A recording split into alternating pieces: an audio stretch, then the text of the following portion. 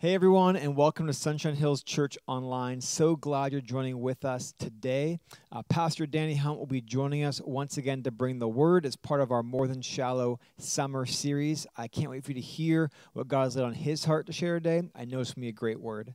A few reminders and announcements before we get to that. First of all, next Sunday, that's August the 14th, will be our last fundraiser barbecue for Kids Camp and Youth Camp. So if you'd like to support those two events and just be a part of a wonderful lunch together as a church, come on out on Sunday, August the 14th.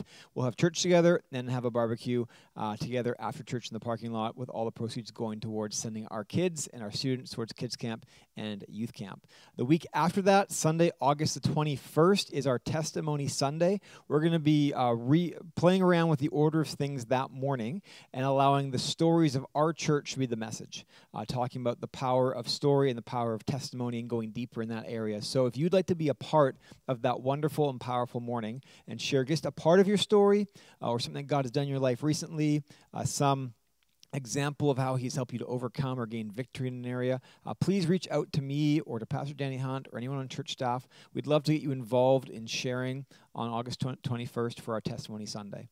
And then the last thing before we get to the message today, I'm super excited to be welcoming Francine to be giving a special announcement. A few months back, she approached me about starting and launching a brand new ministry as part of our church this fall, something that she's really passionate about, something that reflects the journey that she has gone on personally, that God has walked beside her in. He really done some deep work in her life around. So she's going to be joining us in a moment to just really unveil her heart and her passion for this ministry. So please join with me in welcoming Francine as she lets us know about this new program called Grief Share. Hi, this new program is one that's very near and dear to my heart. It's called Grief Share. It's a Christ-centered support group for those that are struggling with their grief. Maybe you yourself are in the middle of your grief journey and you're just struggling. Maybe you're stuck there. Maybe your hope and your joy just haven't returned back to your life yet. Or maybe you know someone in your life that could benefit from a program like this. Maybe this grief is a more recent grief or grief that goes back some years and you just haven't returned back to your normal self. Well, I know the program from experience is an excellent program. I have lost a couple of immediate family members, and in the middle of the program, I found myself being normalized, my grief being normalized with the people around me and the stories they were sharing as well. As well, with grief, it's a very lonely journey, and it helps you just feel a lot less alone. Grief Share is a 13-week program that involves 3 components. A video portion at the beginning, which includes interviews with leading experts in the field, as well as personal stories. You hear more of people's journeys through their grief journeys. It also involves discussion time for those that would like to participate and share, as well as a workbook for each participant. So stay tuned in the next couple of weeks, whether you would like to serve in some capacity with this program, now or in the future, or you feel you could benefit from the program, or maybe you know someone in your life that could benefit from as well. In the meantime, if you have questions or just would like some more information, reach out to myself or Pastor Danny Jones. We'd love to chat with you. Or visit the website, griefshare.org. Thank you.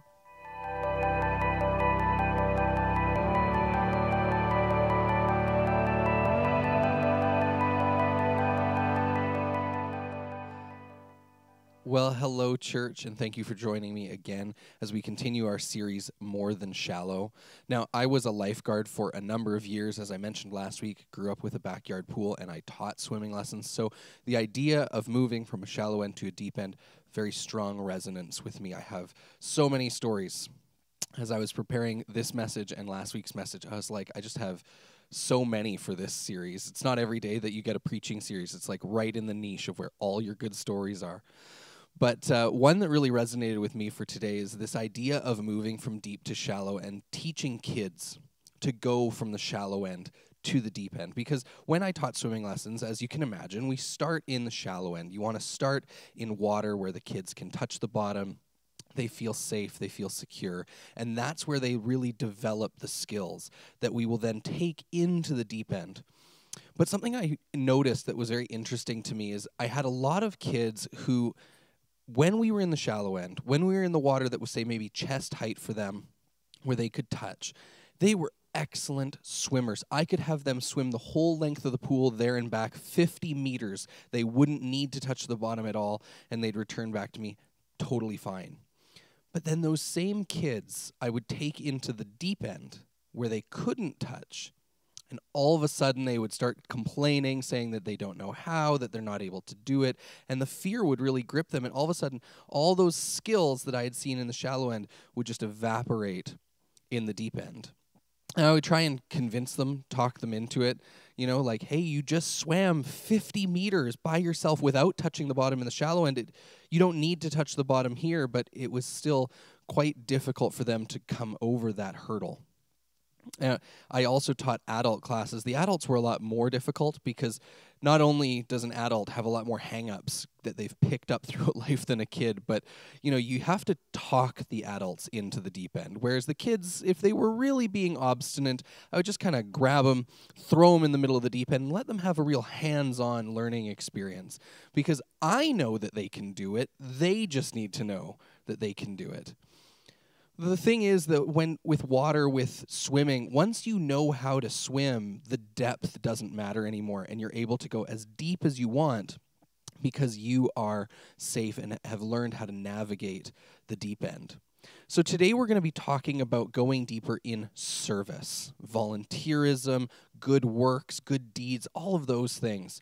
And this is one of those areas, as with so many things of God, that really the deep end has no bottom. We can just keep pressing, keep growing, keep developing in this area, and keep finding more things that Jesus wants to reveal to us, more things that he has planned for us to do, to partner with him in good works in our lives. But with service specifically, there is a level of danger if we don't know how to navigate, if we don't know how to swim in the deep end safely. We've all heard stories, maybe you've experienced it yourself, where serving in an unhealthy way can lead very quickly to burnout, exhaustion, fatigue. Serving more and more very quickly causes people to become disillusioned with the church experience or with their job or with anything in life. So it's important that as we go deeper in service, we learn to do that in a way that is healthy and is safe. Now, unfortunately, when it comes to talking about going deeper in service, too often it's a one-dimensional conversation. You've probably heard messages before about what it means to go deeper in service, and really the only thing that's explored is time. Serve more frequently, serve longer, give more of yourself every Sunday, Wednesday nights, Friday nights.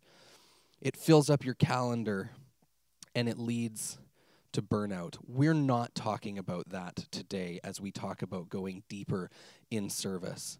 Time is definitely a component, but I would argue that the amount of time that we give to service will flow out of our maturity in this area, not the other way around. We do not become more mature in our understanding of service that we're doing for the Lord by just increasing the amount of time that we're serving until it breaks us. What we're going to be talking about today is attitude. It's our heart, it's our mind, it's what we believe about the service that we're bringing. It's what we know to be true about what it means to serve. Our attitude in this place, in the arena of service, is crucial to making sure that we're doing it at our best, that we're doing it in a way that's healthy and that's honoring to God. So let's talk today about attitude when it comes to service and learn how to go into the deep end together. But first, let's pray. Lord Jesus, we always thank you for the opportunity to be together, whether it's in person or online. Lord Jesus, you have given us an amazing church body to be a part of. We thank you for that. And we ask that you would illuminate your scriptures to us today, that we would learn something of you, of your heart, and of your plans for us. In your holy name, amen. So, to start, I wanted to talk about some bad attitudes, or at least some unhealthy attitudes towards serving. What does it look like to serve with the wrong heart? Well, the first one on the list for me, and one of the ones that I think is probably the most common, is serving from a place of obligation. feeling like you have to serve because that's what we do, or, mom dragged me to church and told me I have to volunteer, so that's what I do. And unfortunately, this is one of those areas that churches and organizations of many kinds, including our own families, can often prey on, using guilt, using shame even, to get people to render service more than they normally would. Serving from a place of obligation is not what God wants for us. 2 Corinthians chapter 9, verses 7 to 8 says, "Each of you should give what you have decided in your heart to give, not reluctantly or under compulsion, for God loves a cheerful giver. And God is able to bless you abundantly, so that in all things, at all times, having all that you need, you will abound in every good work." Now you might be thinking, isn't that verse about tithing or giving money? I'm pretty sure Pastor Danny Jones just read that to us like 2 weeks ago. And you're right, good remembering. We're going to find out, as I did when planning this message, that when we're talking about giving our time, there's a lot of parallels to giving our money. And in both cases, God is saying, hey, I don't want you to be giving out of obligation because you think you have to. God is asking us to bring our time, our labor, our energy to serving because we want to, because that's the desire of our heart, is to serve and to follow in his footsteps, because Jesus ultimately was a servant. So we don't want to be giving out of a sense of obligation.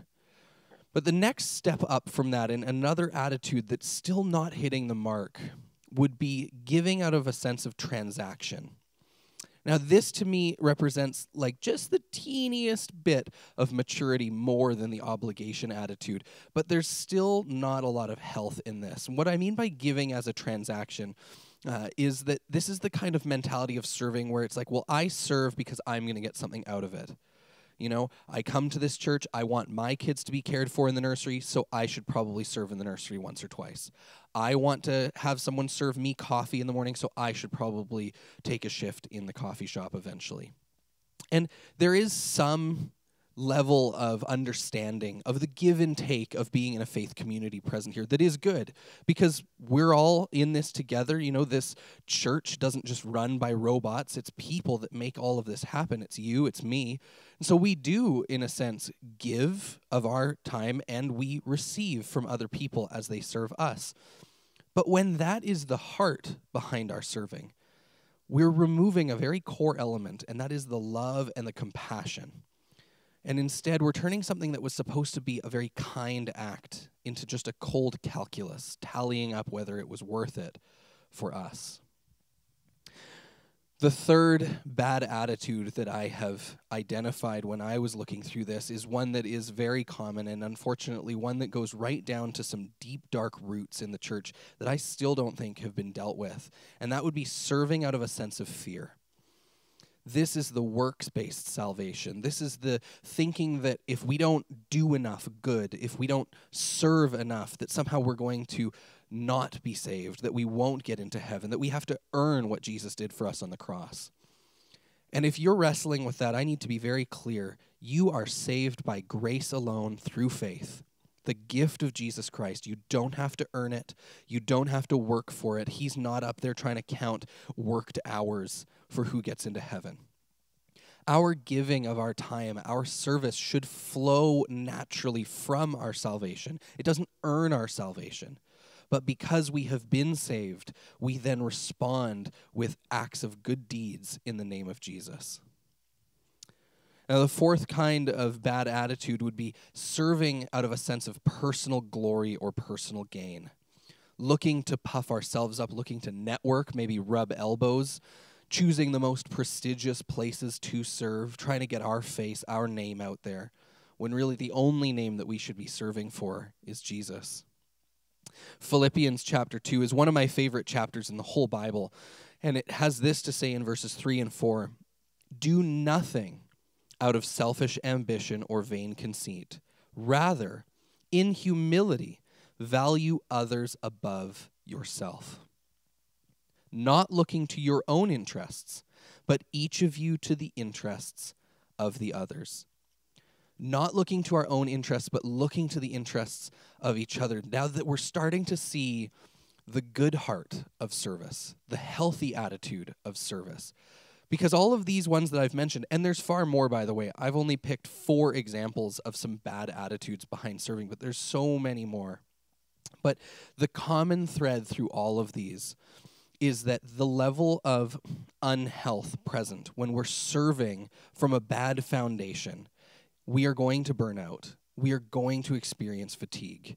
And service, something that was intended by God to bring us life and joy and bring us closer to Him, will actually become an unbearable weight. And it doesn't have to do with how much time we're serving. It doesn't have to do with where we're serving.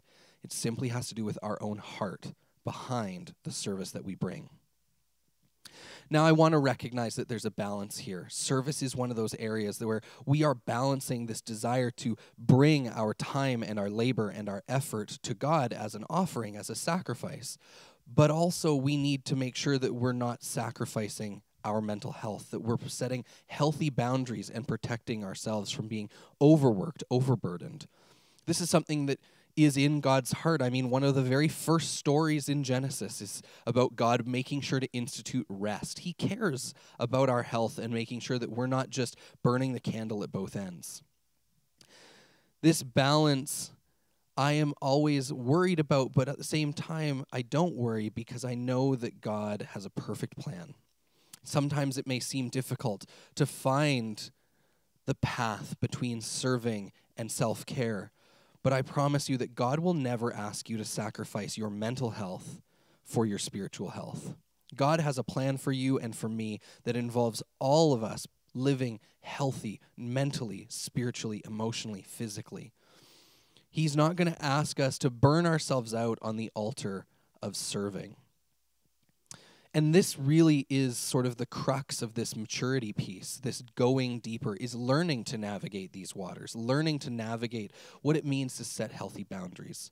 Because the shallow and immature version of interacting with service too often either sets no boundaries and burns out very quickly, or, and I would argue that this is even more common in our current society, sets too many boundaries or just abandons serving altogether. When the going gets tough, the shallow end is quick to retreat and to give up on serving and good deeds, all in the name of self-care or in setting boundaries. And I want us to learn today that there is a healthy middle where we know how to, in all seasons, bring God our best, bring Him our service as an act of worship, while also making sure that we're living a healthy spiritual and emotional life. If a fellow Christian came up to you, brother and sister in Christ, said to you, "Oh yeah, I'm going to give up on prayer for a while just to focus on me." Or if they said, "Oh, I'm taking a break from reading my Bible this year because it's going to be a really busy season." That would be a huge red flag for their spiritual health. Yet we so often let those statements go unchallenged when they're about service. I've heard it myself countless times, people saying, "Oh, you know, I'm just not going to serve at all for the next couple months because I'm going into a very busy season.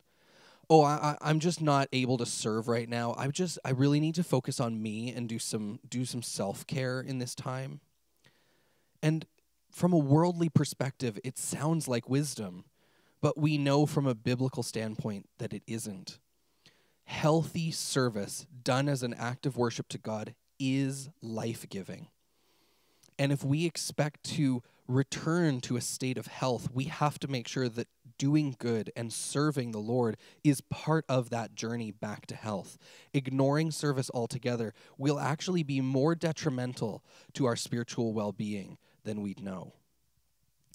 Now, the other thing I've heard is people talking about the gift of service. Erica Jones did a message back in May where she talked about the gifts of the Spirit. It's really good. It's on our YouTube channel, and you should check it out if you haven't heard it. One of those spiritual gifts is the gift of service. It's God giving a supernatural enabling to specific members of the church to be able to serve beyond their human limitations, to bring more than we could normally bring in our own strength. And this gift is real and it does exist, but I've heard people use it as an excuse to not serve. They'll take a spiritual gift test, score low in service, or just think that they're not a server and use that as an excuse to do nothing. Well, I mean, for goodness sake, if you score low in the gift of mercy on a spiritual gift test, that doesn't mean you're allowed to be cruel. We are all called to serve. And yes, some people have the gift of service where they will be able to just transcend human limitations and enter into a spiritual, supernatural level of that, but that doesn't let the rest of us off the hook. I think of our own volunteer team, and I just want to take a moment to thank our volunteers and to just really encourage them. We have an amazing team of volunteers right now, and I've never been more proud to work with a group of people than I am of this team of volunteers right now. But on this team, we have a wide variety of gifts. And when it comes to the gift of service in particular, not everybody has that gift that's on the volunteer team. Some people, instead, they have a really strong gift of hospitality, and so you'll find them maybe hosting and welcoming you when you come into the building on a Sunday morning. Or maybe they have a really strong gift of teaching, and so they're down with our kids, like reading curriculum and opening the Bible in a way that's going to change those lives forever. You don't need the gift of service to serve.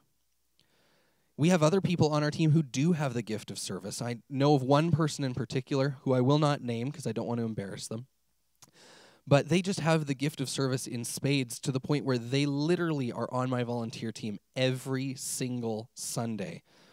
Because for them, service is how they worship the Lord. They've just really fallen into that mindset and that attitude properly. And so they're showing up with an amazing attitude, serving every week. And guess what? They don't get any credit. Most people in our church probably don't even know that this person serves every single Sunday, making sure that the service happens. And yet they don't care because they're bringing their service not to mankind, not because it's an obligation, but to the Lord as an act of worship. So how do we balance the equation of making sure that we're healthy and well rested, but also making sure that we're serving? The Bible has the answer. Surprise, surprise. Let's jump first to Proverbs 11, 24 to 25. I love this verse. Proverbs 11, verses 24 and 25 says, "One gives freely, yet grows all the richer. Another withholds what he should give, and only suffers want. Whoever brings blessing will be enriched, and one who waters will themselves be watered." One who waters will be watered. There's a promise here that if we are pouring ourselves out in service as an act of worship, remember, from that healthy heart, God will be refreshing us. When we're bringing our service, our well won't run dry. We won't run out. The idea is picked up further in Galatians chapter 6, verses 9 and 10. It's a very well-worn passage. Paul writes, "Let us not become weary in doing good, for at the proper time we will reap a harvest if we do not give up. Therefore, as we have opportunity, let us do good to all people, especially to those who belong to the family of believers." Do not grow weary in doing good. God will refresh us. That's the promise. When we try to take our own self-care in our hands and we ignore this pattern that God has set up where he wants us to be engaging with him, and in response he's filling us and renewing us, but instead we try to pull ourselves out of that and try to just do it ourselves, we're not going to succeed. And we're going to end up less healthy than when we started. We've got to trust in God. We have to have a correct attitude, because when we have the correct attitude for our service, it brings life. So what is that correct attitude? I've mentioned it a little bit, but let's go into it. The correct attitude when it comes to service is to recognize that it is an act of worship. It is an act of worship. It is a sacrifice that we are presenting to God.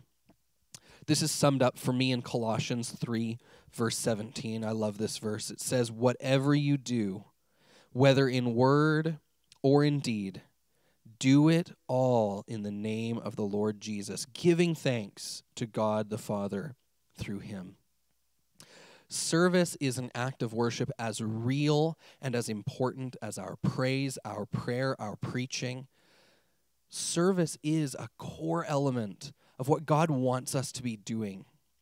Doing good to other people, serving others, washing each other's feet. Jesus gave us this example time and time again in the Gospels. We've all heard it said, the Son of Man came not to be served, but to serve. Jesus wasn't just giving that lip service. He demonstrated his service, ultimately serving us by dying on the cross. And he has asked us, he has commanded us to do the same for those around us. We need to cultivate in our lives a well-balanced worship diet, and service is a core component of that. If I were to come to you and say, yeah, right now I'm on a diet, I literally only eat cheese, you would have some very real concerns for my health and probably also for the state of my bathroom, because we can recognize that when we're not getting the whole meal, when we're missing out on something, it's not healthy.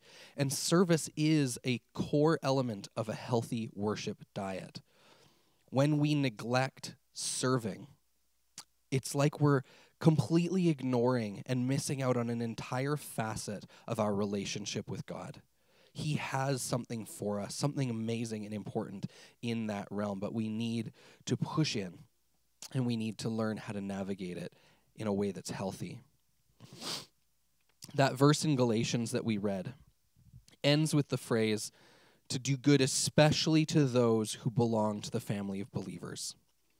Now, of course, when it comes to serving, we do serve outside of these four walls, outside of the church, and we should do that. But let's not neglect serving here. The church is our training ground. It's our home. It's our family. This is where we learn. This is where we are equipped. This is where we hone our skills. Do not neglect serving in the church, whether it's as part of a Sunday morning service or with our students or with our kids or in the nursery, because when we're serving arm in arm and shoulder to shoulder with brothers and sisters in Christ, we are sharpening each other. We are learning from one another. And the lessons that we learn here, the training that we receive by serving here, will then empower our service outside. We are called not to neglect serving the family of believers. So make sure that that's on our list of things to look at. Now, I mentioned off the top that a message on service will have a lot of parallels to a message on tithing and giving. And one of those parallels that's oh so important to me and something that I've seen myself and can testify to in my own life is God's power to multiply whatever we place in his hand. I've seen this with finances. We talk a lot about how when we tithe the 10%, the 90% that we hold back goes further than if we tried to keep the full 100. And the same is true of our time and our energy and our labor. When we give our service to God, he is faithful to multiply that service. And in more ways than one. On the one hand, he multiplies the service that I bring to him, making it go further. He amplifies that which I bring beyond my human ability so that the little service that I render can be made through his power to change lives. But additionally, he multiplies the time that I keep back, the time that is still mine, the 90%, so to speak, so that when I'm giving, I find that in those seasons, when I'm really serving the Lord, it's not that I'm suddenly more busy. It actually feels like I'm accomplishing more. My time is suddenly more useful, more efficient. And that is part of God's promise to us, that God will come alongside. When we're doing the things he wants us to do, he's going to supply us with strength, with time, with the resources we need to do what he wants us to do. So let's talk about application to get into serving. Now, this is a journey from shallow into deep end. Not all of us are in the same place. Maybe you're watching this and you're doing great. You're swimming out into the deep end. Maybe you're watching this and you're like, I don't serve at all, and I don't even know how to start. Don't worry, we're going to talk about it, because this is something that it's a step by step. I'm not going to grab you like the kids that I throw in the deep end, I promise. This is something that we have to learn to navigate in a way that's healthy so that we can walk forward in this together.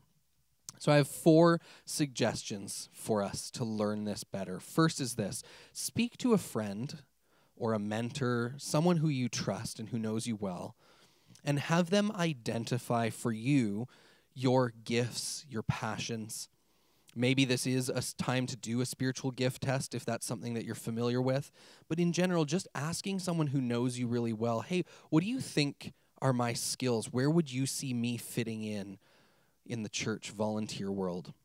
This is a great way to get sort of that outside view, to start to learn, okay, this is what other people are often receiving from me. Maybe there's a way that I can be plugged in to do that for more people, or a way that I can really hone that skill or train that up.